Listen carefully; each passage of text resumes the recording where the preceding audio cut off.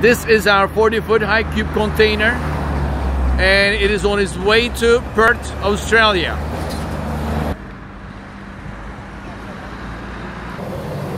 What we have in this container is 3 PlanetDISK units, and I'll show you these units.